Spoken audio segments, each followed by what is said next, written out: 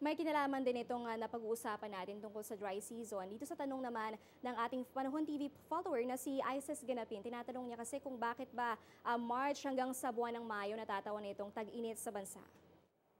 Nataon ang tag-init or dry season sa atin sa mga buwan ng Marso hanggang Mayo sapagkat ang nagdedictate na weather system ng pag-init sa ating bansa ay tinatawag nating yung West Pacific Subtropical High. Ito po ay natatagpuan dyan sa may silangang bahagi ng Japan. So pagkatapos ng amihan season, nagde-develop ang high pressure area na ito na nagbibigay sa atin ng easterlies at ng mainit na panahon at nabubuo yan sa tuwing buwan po ng Marso hanggang Mayo.